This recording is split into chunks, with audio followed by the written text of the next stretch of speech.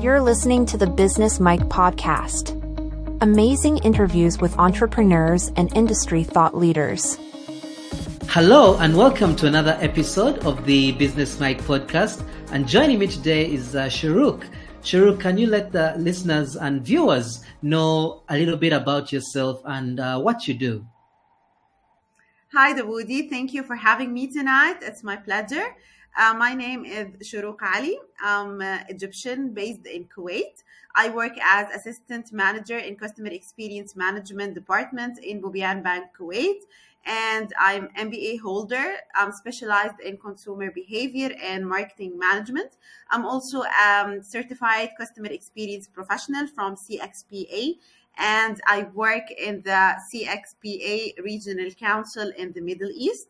And I do have like 11 years of experience in customer experience management, consumer behavior analytics, and market research. Right. And how did you end up working in the customer experience space? All the guests I've had did not start straight into customer experience. They probably started somewhere else and then found their way in customer experience. So what's your side of the story in that regard? Well, I started working in marketing management and then I got specialized in consumer behavior. So I worked in market research and consumer insights. When I worked in consumer insights, we were analyzing more the consumer behavior and the trends, things that affects the customer journey. So in a way or another, you find yourself analyzing the consumer journey and the consumer preferences in order to deliver the customer value. So this is a customer experience, but from an analyzing perspective. When you design the whole journey of the consumer, when you start managing the consumer relationship with your brand, this ends up with a customer experience management. So I started with research. After research, I specialized with consumer behavior, and then it ends up with customer experience management, which includes the research, the voices of customers, and the customer journey. Right. Now, you mentioned earlier on that you've been working for 11 years in Kuwait, specifically in consumer insights. So I'd love to know what that journey has been in terms of the amount of data you had at the beginning and the way you'd analyze it, what that looks like right now, and the future of customer data analytics. What does that look like? So where was it when you started? What does it look like now? And where do you see it going in the future? Well, my 11 years experience were divided between Egypt and Kuwait. So I worked like 5 years in Egypt and then I moved to Kuwait. However, by the end, how you're analyzing consumer is the same because there is a human being who has needs, who has wants, and these needs and wants should be assessed and analyzed in a very scientific way.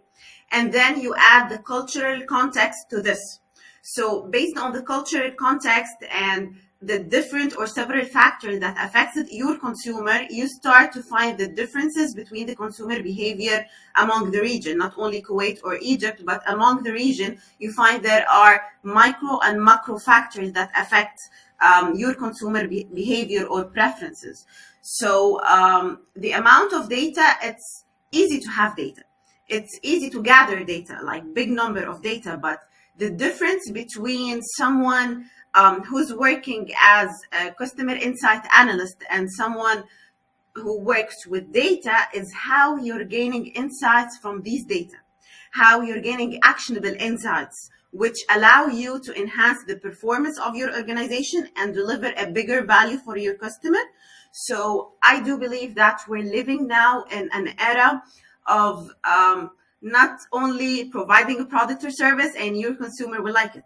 You need to tailor each and every single feature in your product to deliver a greater value to your consumer. So we're saying we're waking up every day just to make the life of our consumer better. This doesn't happen with just an intention or a wish that you have every morning. This happens with working with the data, analyzing the data and exploring what are the drivers of your consumer, whether in purchasing patterns, purchasing power, whether the preferences and the cultural context that changes every day, And you can see we're living in political instability, difference in economic factors that we face every day. All these factors affect your consumer on a daily basis. So if this is not reflected on your data, or you cannot gain an insight, you reach it to a place that your product or service will not be a priority in your customer life.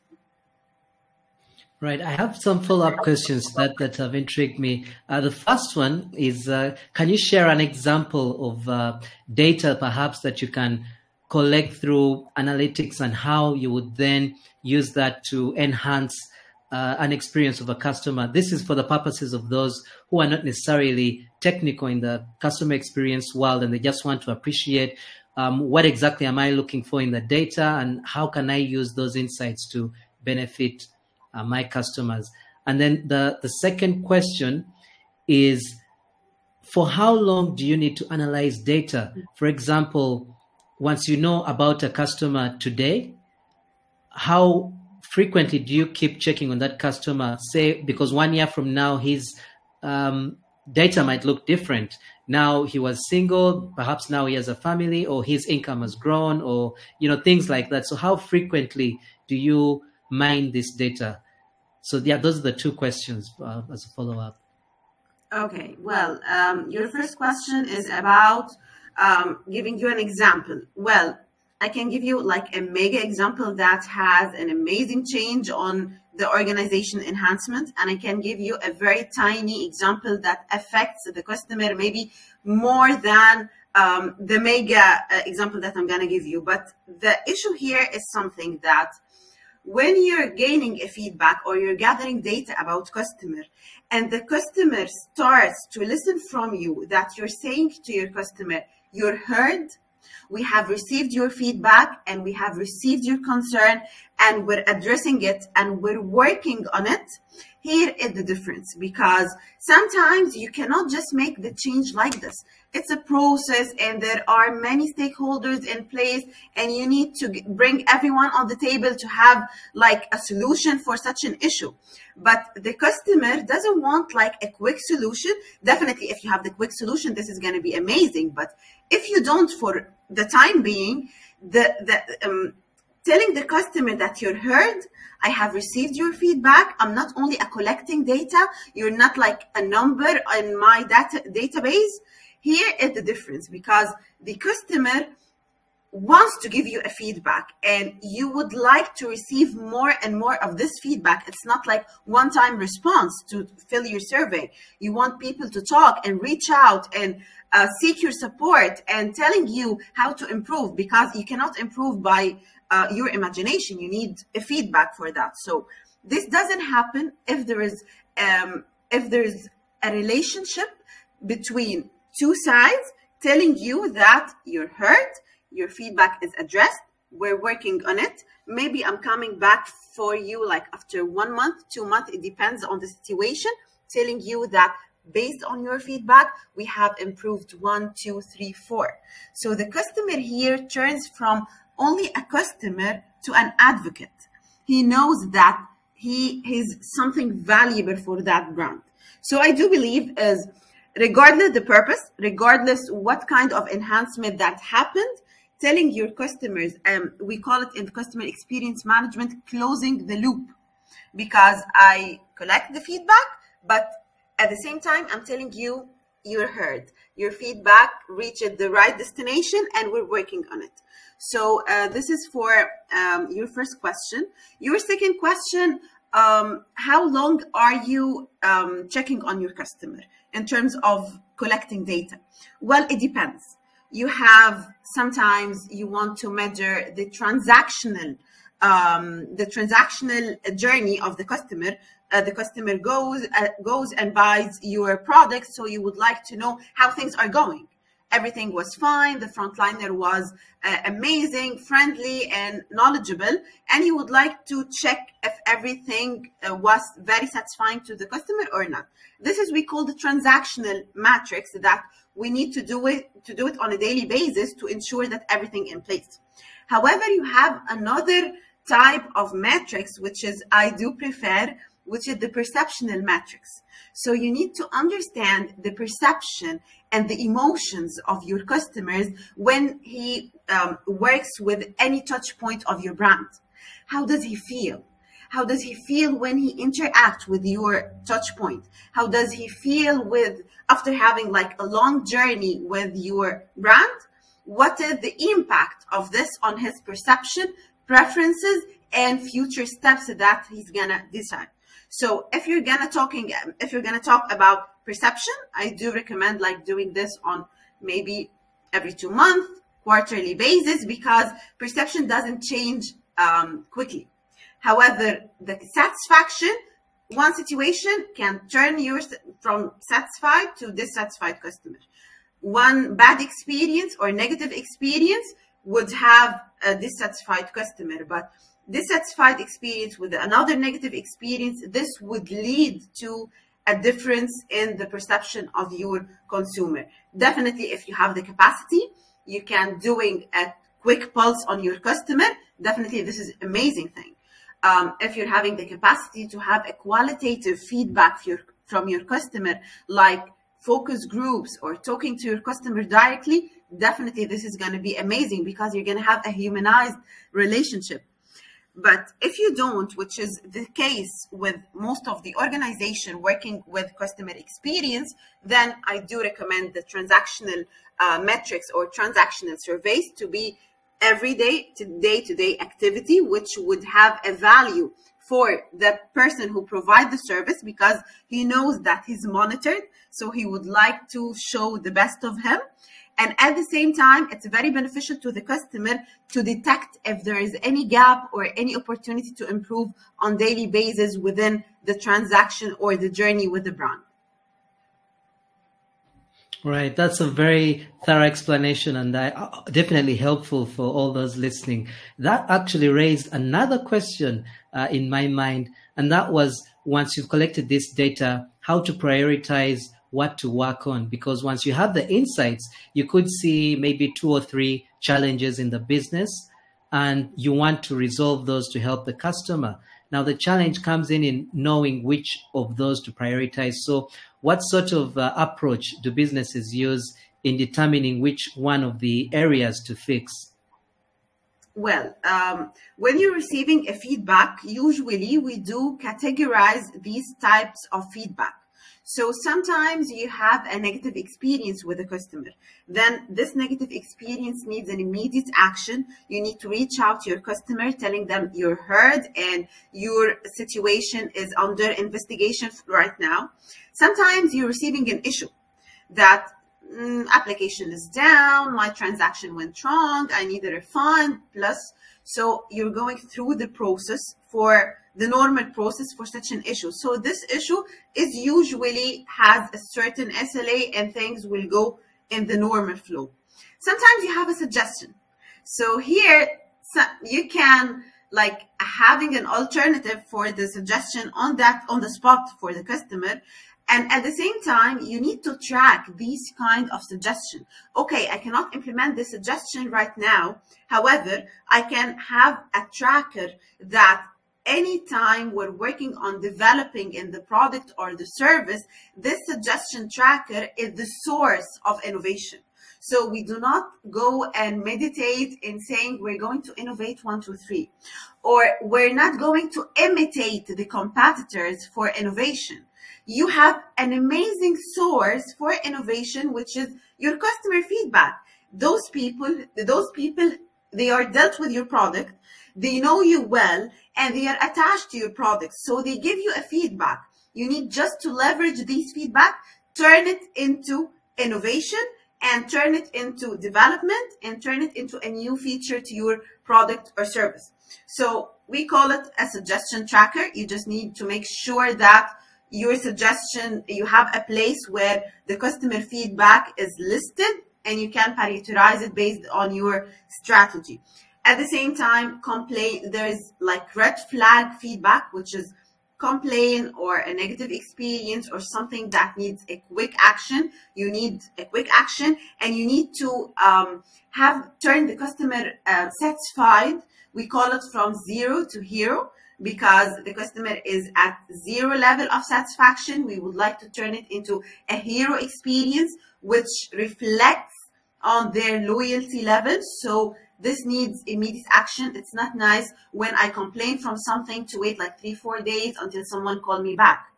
So it depends on how you're labeling your feedback, and you're prioritizing based on the severity of the situation. At the same time, if you have like a positive feedback, we do recommend, don't ignore your advocates. Don't ignore people who are telling you thank you, you're providing an amazing service. You need to go back to these people and telling them thank you. We will keep working harder and harder to exceed your expectations. So at all levels, we need to reach out.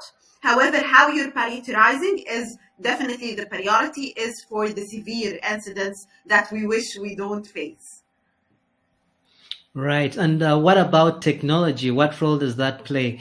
Because from what you've mentioned, there's so much going on, that the touch points where you collect the data, the analytics that you do to share with you insights on what's important and what's not important, the trends and all that. So with the emerging technologies, things like artificial intelligence and even the old technologies that are around that haven't been leveraged efficiently to analyze this data, how efficient are they? And from your experience, how are they easing your work in doing these insights? Big time, because what I just had mentioned is based on how automated is the process. Just imagine with me, we're doing all of this manual because you have tons of data and you need to label each and every single feedback that you receive, and you need to reach out. I think the capacity here would be a limitation. So the more automated process and the more insights that you gain from this automated process, you can take an action easier and faster. And this is the objective of any VOC program or any program that seeks more data and insights. If you want to turn these data into insights, then you need just to think about this and to manage the relationship with the customer, not to work on too many manual workload that would lead to human error. So now the consumer expectations have expanded due to the technology. And they seek convenience in each and every single touch point. So technology here plays two roles. First role is how you're automating all the touch points to minimize any negative experience with the customer and to facilitate the customer life by having the technology in place. At the same, we're calling it technology-driven touch point. So you're designing your touch point in a way that facilitate the customer journey and shorten the customer journey. At the same time, using the technology in gathering and analyzing data. So you are, as a CX professional, just work on how can we improving procedures, improving process, improving your staff, the knowledge, whatever, but you're not working on filtering and cleaning the data instead of working on the actionable insights. Right, I agree 100%.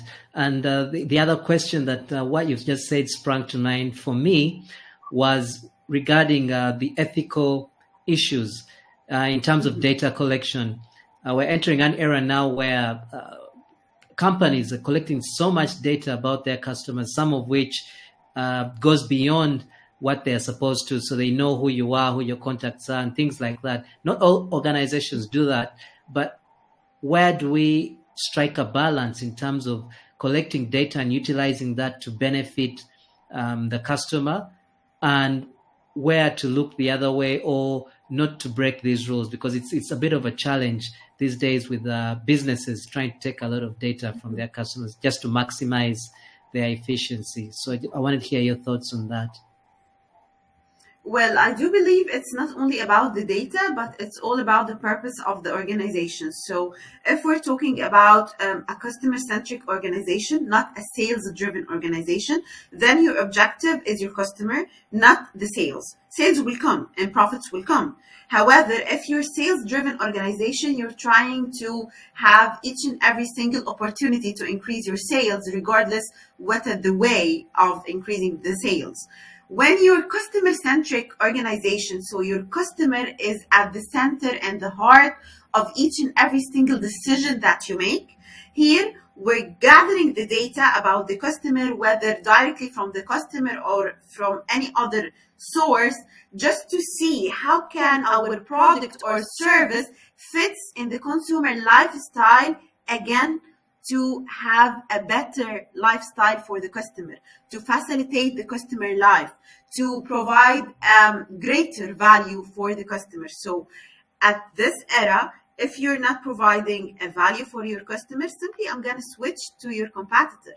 I have too many options. I have too many alternatives. So easily I can browse on my mobile and get a better offer.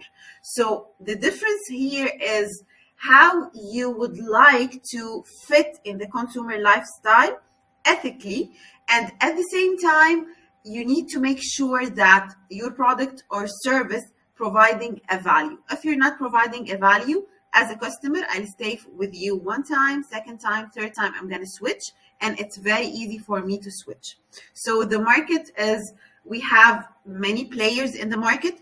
Each and every single time, consumer has many factors, whether rational factors or emotional factors that affects their decisions every day. Things are unpredictable on the macro context, so political or economic, or you sleep in a certain condition and you wake up, you find there are a war somewhere or inflation other way. So the consumer at the end of the day is not stable. So the consumer is changing. At the same time, you need to tailor your value based on the consumer changes that you face every day. So I do believe and the consumer is aware. They understand, especially the new generations. If we're talking about Generation Z, in a comparison with the millennials, they are very aware and they are very selective when it comes to brands. They're not choosing the brand as for the prices or the availability or the offers. Maybe this is us, the millennials. But when it comes to Generation Z and the younger generations, they have a bigger exposure. They have a social media influence in their decisions.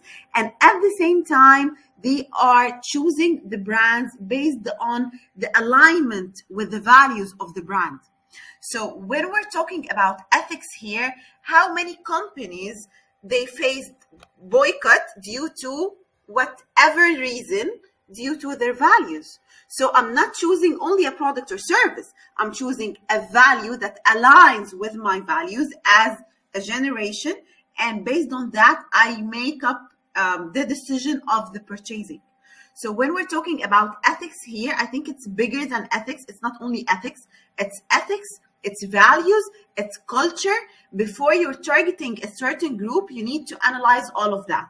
And it's not one-time homework, it's ongoing process, because values and the situations are changing every day, and this affects the customers. And we're calling this generation the generation of activists. They are all having opinions and they are sharing their opinions on social media.